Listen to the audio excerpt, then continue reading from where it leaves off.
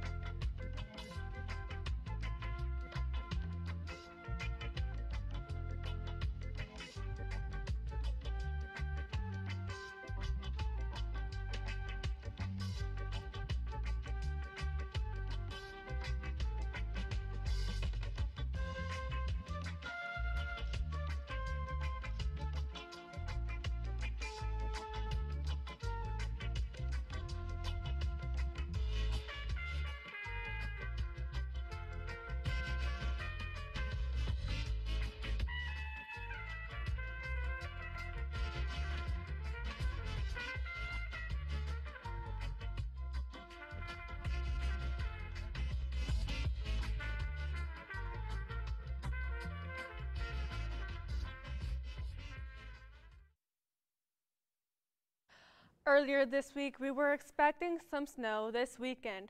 I know some families will be traveling to Pullman for graduation, including my own and Austin's. Well, Austin, should we expect some snow this weekend? Do our parents need to take extra precaution while driving up to Pullman? Thanks, Monique. Yeah, a little bit of fool's gold here today because it was a little bit warmer, and we're going to see some cloudy skies for the rest of the evening, maybe a little bit of sprinkled showers throughout the evening, but nothing major. Obviously going to cool down a little bit as we move into the evening. Some winds later on tonight as well. If you are going out, make sure to put on a jacket. Why do I say it's fool's gold? Well, let's take a look at tomorrow. You see that rain-snow mix coming as we move closer towards the weekend, closer to graduation day. Temperatures in the low 40s, high 30s, and again, you see that wind 15 to 20 miles per hour tomorrow. Now let's look across the state of Washington here on Wednesday, and as you can see, we're actually kind of lucky here in the southeast part of the state. There's pretty much rain and a rain-snow mix throughout the entire state here on Wednesday. Now let's quickly look at the 5-day forecast as well, and you can see those temperatures slowly getting a little bit cooler as we move towards the weekend. Saturday, that is graduation day. Temperatures right around freezing. We are probably going to see a little bit of snow, not a lot of accumulation, but we're going to see some snow, so maybe have your graduation parties inside. rather than outside. As you can see, it'll get a little bit warmer as we move into the start of finals week. Back to you guys over at the desk. Thanks, Austin. Our reporter Ethan spoke with the director of basketball operations here at WSU, but his story to success has an unexpected twist. 1 in 3 adults has pre-diabetes. 1 in 3. That means it could be you, your favorite brother, your other brother, you, your football buddy, your football buddy, you, the boss's boss. If 1 in 3 adults has pre-diabetes, that means it could be you, your barber, your barber's barber. Nice work. Thanks. You, your plumber, Breathe right into your foot. your plumber's masseuse. Yes. You, your dog walker, On your left. your cat jogger. Or you, your co-pilot, your co-pilot's co-pilot. While 1 in 3 adults has prediabetes, with early diagnosis, prediabetes can be reversed. Take the risk test at doihaveprediabetes.org to know where you stand. People only really know the head coach and the players on a basketball team. But for the men's team here at WSU, some of the most important people are the ones you don't know.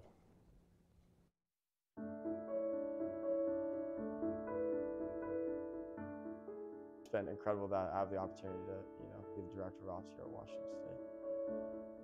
For Alex, becoming the director of ops at Washington State came with many challenges because he faced a life-altering event at the age of 6.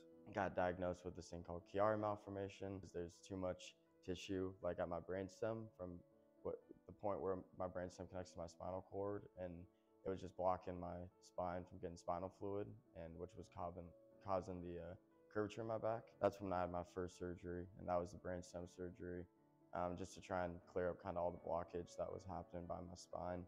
The surgery was a success, but on January 6th, 2016, Alex had his second back surgery, which was a spinal fusion, which taught Alex a lot about himself. Back surgery, I think both of those experiences just kind of gave me just a leg up in life, to be honest, early. Alex then followed a dream and went to Washington State. I was able to create a really, strong friend group right off the bat, and some of my best buddies still today, and they really helped me through a lot of the early times. But while creating all the great relationships, Alex decided during the pandemic to reach out to 2 WSU coaches, offering his help. Rolovich at the time and Coach Smith just kind of with the same email, like, hey, this is my name, this is my story, love Washington State, like I just want to help out with athletics, so if you guys have any opportunities, just, to let me know. Mike Orlich, the grad assistant at the time, he sent me an email, a couple weeks later saying like, hey, we got a position as a manager, like if you want to do that, and did like a questionnaire or something, filled out a little interview, and ended up kind of getting the job. After 1 year with the program, Alex's role significantly increased. Become the head team manager my senior year and travel with the team and be kind of a video coordinator for the team and handle a lot of the team's film, especially game film, and it's just such an amazing experience as an undergrad here. During his senior year, Alex decided he couldn't see himself stepping away from the game, so he decided he wanted to be a GA.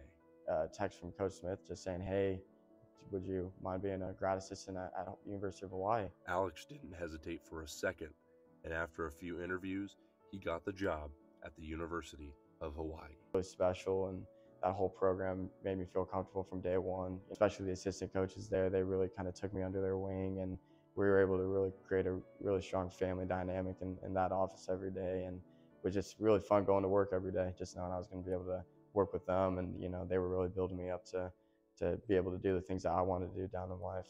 But after 1 year at Hawaii, Alex got a text from a familiar face asking him to come back to WSU. A text from Coach Smith, I need a director of ops. Would you like to be the next director of ops at Washington State? And I remember I asked him, I was like, right now? And then he was like, yeah, right now. And obviously it was a dream opportunity. Alex then accepted the job and made his way back to Washington State as the next director of basketball operations. Just super grateful for the opportunity from Coach Smith and his staff, and a lot of staff that I've already worked with when I was an undergrad here. So really it was just a kind of a perfect fit. And if I could have dreamed it up, I guess it kind of would have been this opportunity. So, super glad it all kind of worked out, and it's just been amazing kind of being back here, being able to do what I do. Speaking of Alex and the men's basketball team, they are back in action tonight at 7 when they take on UC Riverside. The Cougs are 6-1 on the season, and UC Riverside is 4-5. The Cougs are coming off a 71-61 victory on Saturday versus Portland State. UC Riverside, is coming off a 68-62 victory over North Dakota. The game will be at Beasley, but if you can't make the game, it will be live on Pac-12 Network. Last night, the Cougs took on South Dakota State and came away with a 69-64 victory. The team was led by Estera Tuhina, who had 18 points and 4 rebounds. Bella Mercatete added 15 points and 7 rebounds, and freshman Eleanor Villa had 13 points to go along with 4 steals. The Cougs improved to their record to 10-1 and will next take on the Washington Huskies Sunday at 1 p.m. in Beasley Coliseum. For Cougar volleyball, they'll be in action tomorrow in the Sweet 16 against number 1 seed Pitt. Pitt is 27-4 this year and has 7 straight matches, including 2 tournament victories against Coppin State and USC. This is the first Sweet 16 match for the Cougs since 2018. So far this season, WSU is 7-4 against top 25 ranked opponents. The winner of tomorrow's match will face off against the winner of Louisville and Creighton. Tomorrow's game is at 11:30 p.m. Pacific time, a.m. Pacific time. It will be broadcasted on ESPNU. In football, Washington State is working towards a scheduling agreement with Texas Tech, which would begin next fall. The agreement would be part of a scheduling package with WSU, Texas Tech, and Oregon. That would continue into the 2030s. The last time that WSU played Texas Tech was 1964 here in Pullman, with Texas Tech winning the matchup by a score of 28-10. Here's a look at the 1964 game with WSU legend Keith Jackson on the call. Cougars didn't make it. They're second down and inches short of the first down. I guess we talked a little too soon about the ball starting to bounce the Washington State way for a change. Deep pitch to Williams. He got a good block in there from somebody. Along the sidelines, cuts in and drives and gets the first down easily to about the 13. WSU would play Texas Tech next year on Saturday, September 7th here in Pullman. The Cougs currently scheduled to play San Diego State that Saturday, so that game would likely be moved to another date. With the fall semester coming to an end, after the break, we'll let you know what that means for the future of Murrow News 8.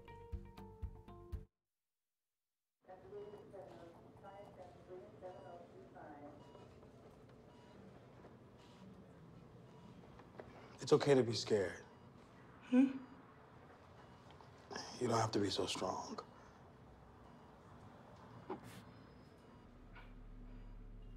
Strength is not optional. This is my mother, my purpose. Real muscle is lifting her spirits between bedpans and bad news from doctors that doubt her strength. Strength is buried in bills, managing meds, and swallowing those moments of, Mom, it's me, your daughter. Remember? My strength is super, but I'm still human, right? Look who's here.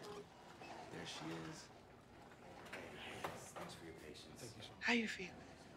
If you're caring for a loved one, visit aarp.org/caregiving for care guides and community, or call 1-877-333-5885. Since the semester is ending, our final show as a group will be on Friday. Next semester, new students will be taking over the broadcasts.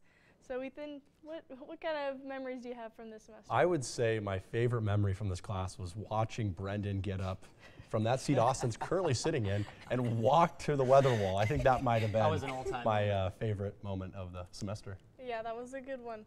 Well, we'd love to hear what your favorite memories of this semester were. If you could leave those down in the comments, we'd love to see them. Thank you for watching our broadcast, and if you've missed any of our previous shows, you can find them on our YouTube channel. Have a great night.